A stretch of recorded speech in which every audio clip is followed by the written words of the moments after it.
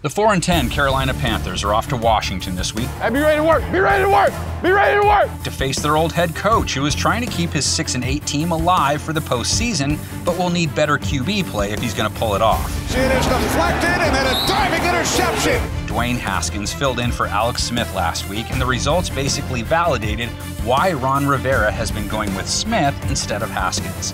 Fires downfield, and it is picked off. Haskins did lead a late charge, and Washington was in position to maybe pull off the upset before Haskins took back-to-back sacks on their final drive. Haskins taken down again! Washington's offense continued to be a drag on the team's season, as they were not able to muster much of anything along the ground either. J.D. McKissick unable to crack the 4 yards a carry barrier. It's McKissick, looks to change direction. Washington desperately needs their personnel back for this game. They not only played without Smith, they were missing their top back again, Antonio Gibson, who would love to get out there against a Panthers run D that just allowed Aaron Jones to go for 145 yards, giving up over 7 yards per carry to the Packers, 4.7 a run for the year now. Ripped out of bounds by Thompson. And whoever takes snaps for Washington this week will be staring at a Jekyll and Hyde type of secondary, because last week the Panthers held Aaron Rodgers to under 150 yards and just 4.9 yards per attempt. Launches down the sideline, it's incomplete. And their pass rush produced 5 sacks,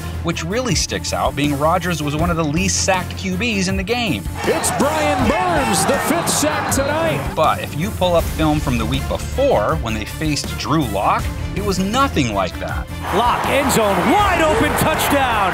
And the Panthers have allowed a rating over 100 for the year now, completion percentage allowed near 70. And it's a touchdown! Washington's pass D, on the other hand, is a big reason why they've stayed in the race this season. Broke it out, Kendall Fuller made the play. The team added to their already impressive resume by shutting down Russell Wilson to the tune of just 121 yards, only 4.5 yards per attempt, and a rating under 75. Deflected by Slay, and then picked off! They didn't sack Wilson, and that's a little shocking since he gets sacked as often as he does, and Washington sports so many pass rush weapons. But Washington usually does get home against most QBs. Couldn't get rid of it, that's Chase Young with a sack. Teddy Bridgewater was dragged down 3 times last week too. In trouble and sacked. But when he wasn't on his back, Bridgewater had over 250 yards, most of them to DJ Moore, who clocked out with over 130, which puts him over 1,000 for the year. DJ Moore goes up and brings it in. The Panthers' incentive in this one to beat their old boss. Is that enough to defeat a team vying for a playoff spot? You tell us. Put your predictions where your mouth is, or in this case, in the comments section. Ours will reveal themselves at the bottom of the screen.